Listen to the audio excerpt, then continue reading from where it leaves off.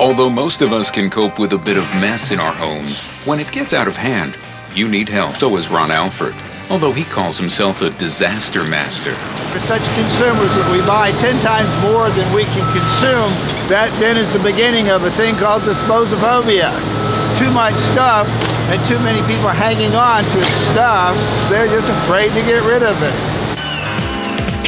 Hi, Peggy. Hi. Today, Ron's going to the aid of Peggy Easton in Upper Manhattan. I'm so glad to see you. I have to quit meeting with you like this. Yes, we got to. Peggy is blind and lives in the apartment with her husband Stephen and guide dog Kelly. Okay. If you'll just go back over here, you and Kelly, and sit down over there. Okay. All right, I'll go get my guys and I'll bring them all in here one at a time. It's not Peggy who has caused this mess. It's her husband. I don't know if my husband realizes that it is as bad as it is. I think it's only a theory, but I think you can get used to living like this. The magazines, throw the magazines out. The tapes you save. All right. We've tried to have people come in and clean up, but he never wanted to throw things away. You know, he says, "Well, I'll go through it, and you never do. So he never did. And then I'll do it later. Right, and when he did go through it, Ron has invented the term disposophobic. throw things away. Everybody is a disposophobic. The bottom line to stuff is what we human beings keep to justify and to explain our existence on Earth. Every single piece of on here was a thought that generated in somebody's brain. And as a result of the thought, this occurred. So the bottom line, I can see what you're thinking. Isn't that hysterical? Her husband's inability to throw anything away has become a real danger for Peggy, and she has resorted to sleeping on the floor because the bed is piled with junk.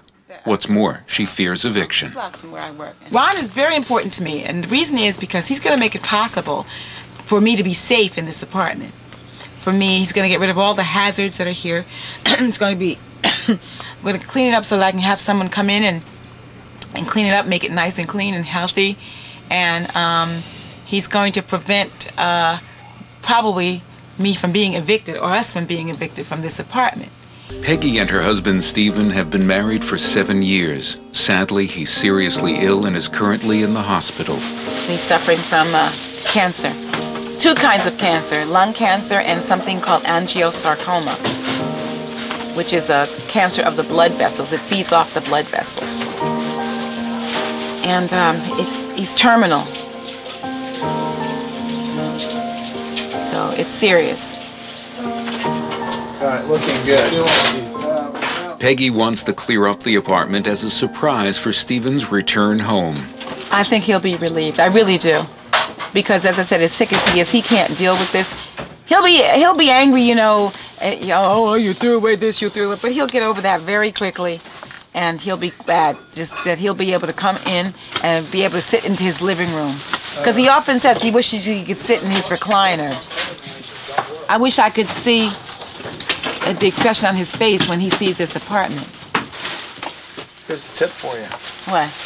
It's a $1 bill. Hey, It's no big deal. I got any more stuff? This is all ripped, Ron. Couldn't you have given me? We've already done. This is no good, Ron. Done. Yeah, it's in half. Keep it. Both halves are there. Yeah, I'll find some tape in a few minutes. We'll tape it back together. I have some masking tape in the drawer. That'll do. Peggy. Yes. I need you to come here by your closet now. Okay.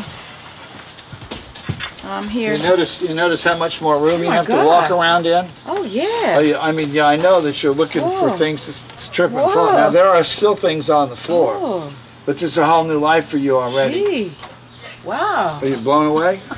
I can feel it. Come on. All right, now over here in your closet. Right, oh, my God, I can't even get in there. Well, no, you notice how much more space you got? Yeah, there you go. what happened? Well, we took care of all the stuff off the floor. It's all gone. Oh, my God, look all at that. the debris is gone. Holy Hannah. Oh, Ron, I think I'll marry you. I can have 2 husbands. Yeah, you could? Yes. You won't tell. No, I wouldn't tell. Take that out of here. Uh-huh. You looking for your husband's birth certificate? Well, I was looking for mine. Well, I found your husband's. Maybe I'm going to find yours too in here. Where'd you find that? Well, there's a strong box here on the floor that was buried underneath a bunch of stuff. Oh, is that that's where his papers are? Yeah, well, some of them. They're not all here. In any event, this, Augie, take this and put it in the bedroom on the bed. At Peggy Easton's home, the cleanup is almost finished. She's ready for her husband Stephen's return from the hospital.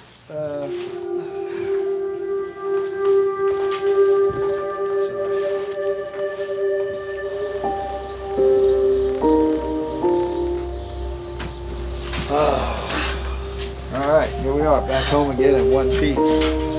Once again, Ron Alford has come to Peggy's aid. Her husband's condition seriously deteriorated overnight, and Ron is accompanying her on her return trip from the hospital. I walked back in here. You all right? Yeah. Good. Good. Hi, Renee. I just want to let you know that Stephen died this morning at 9 o'clock. And he died this morning, and I just wanted to let you know. I got to tell you, this morning I got here almost at 8 o'clock. And we got started, and then all of a sudden, phone rang. And Peggy went south on me. I know you went through this, She so you know went hysterical. I'm okay. Yeah, I'm hanging in there. No. Go ahead. I took the phone. Nurse says, your husband's going down, and I don't think he's going to last another 15 minutes. So,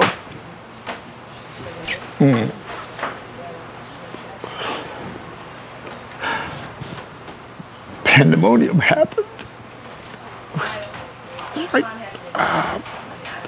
I'm in a crisis management business. I do well until it's over with and not fall apart, which is now. I didn't make it. He died before I got there, but it was peaceful. He went peaceful. He wasn't alone. I was afraid that he'd die alone, but he didn't die alone. The doctor was with him, and the nurse Jill was with him that I know. So that's what happened. So, when I got there, I said goodbye to him. So, I mean, this is not how I planned my life. We were going to retire together, but, so now basically I'm alone again, starting all over again without him. I've never had one of these. I've been through a lot of stuff. I've gone in and knocked on the door, and the people inside have been dead, or a person's been dead. I've had clients that I've taken out of nursing homes, or taken out of houses like this and put in halfway houses and nursing homes and managed them until they die. I buried 5 of my clients. But I've never had somebody like this. This is a new day for me. It must have been cold there in my shadow to never have sunlight on your face. You always walked a step behind for so long. You were content to let me shine.